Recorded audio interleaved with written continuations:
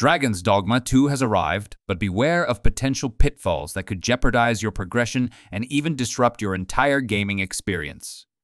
In this video, we'll highlight common mistakes in Dragon's Dogma and offer tips on how to steer clear of them.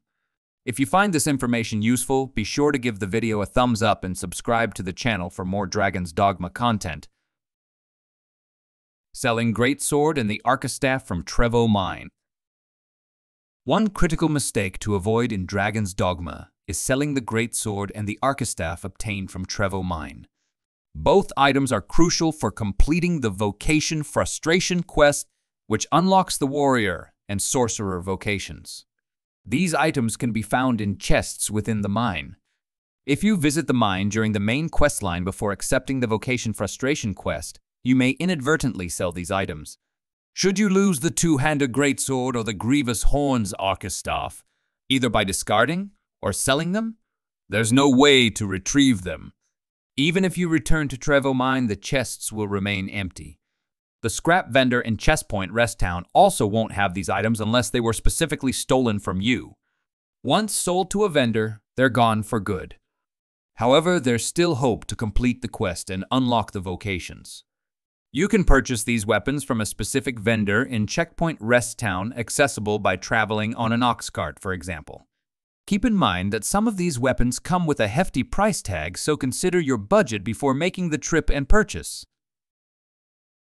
Giving items to hired pawns.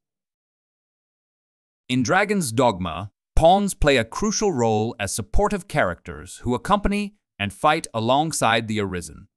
There are two distinct types of pawns: your own main pawn, which you create and customize, and random pawns encountered during your journey or by entering a rift stone.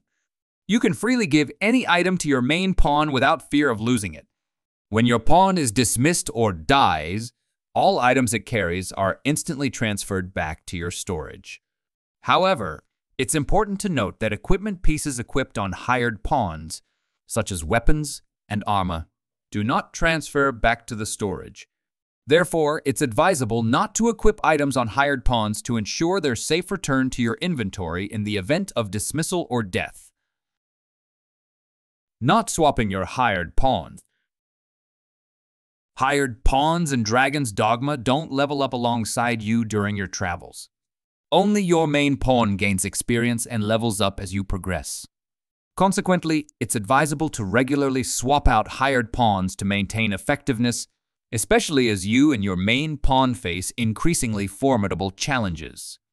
This ensures that you have access to pawns whose levels and abilities are better suited to confront the dangers you encounter on your journey. Going to Masquerade during the day. The Stolen Throne is a pivotal main quest given by Captain Brant in Dragon's Dogma 2. Brant tasks you with delving deeper into the mystery surrounding the false sovereign. He proposes infiltrating a masquerade to confront the imposter directly. However, it's crucial to note that the masquerade only takes place at night. Entering the building during the day will trigger attacks from the guards, potentially causing a bug in the quest.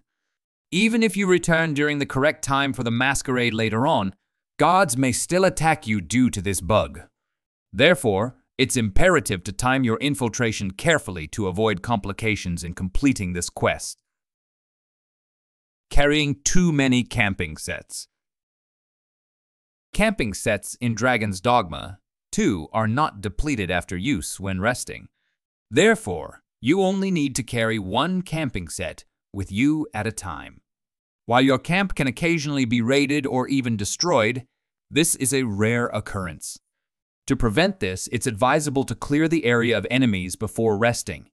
By doing so, you can typically avoid the need for a new camping set unless your camp is specifically targeted or compromised. Not enhancing your gear. To increase your power in Dragon's Dogma, prioritize upgrading your weapons regularly at different vendors by enhancing them with crafting materials. This strategy not only boosts your effectiveness, but also saves you significant amounts of money, as you won't constantly need to purchase entirely new gear.